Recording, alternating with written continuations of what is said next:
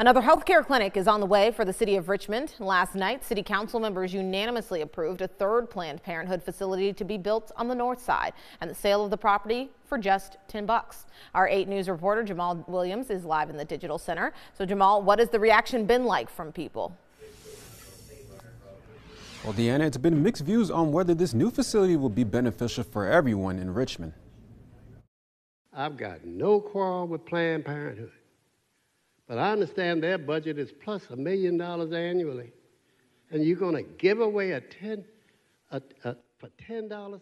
That's just one of many voices from last night's Richmond City Council meeting. The board unanimously approved a third Planned Parenthood facility to be built on the north side property near Chamberlayne Avenue, selling the property for just $10. Officials say the $6 million building will not only provide family planning, but also serve as primary care and cancer screenings for residents. Virginia essentially is the last state in the South that offers this sort of care. And now to have these options and opportunities in the city of Richmond puts us in a class of our own. But not everyone feels it's necessary. You can't give a sweetheart deal to a billion-dollar corporation just because you like them. You actually have to give other people in the city an opportunity to bid as well. Abortion is not health care.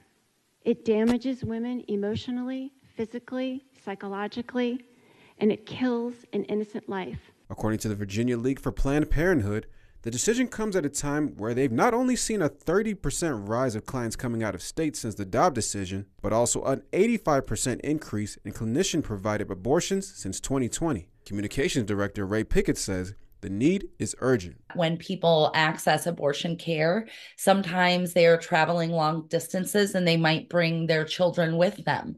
So our health centers are able to identify things nearby like libraries or playgrounds for folks to be able to accommodate. A Family Foundation President Victoria Cobb says, not really. The needs of the city, particularly in this area, are great. Homelessness, addiction, education. There are so many needs, and there are so many entities trying to meet those needs that could have done that more effectively in that property location. Now, there's currently no timetable for when this health facility will be built, but VLPP will begin fundraising to eventually demolish the old building and construct its new facility.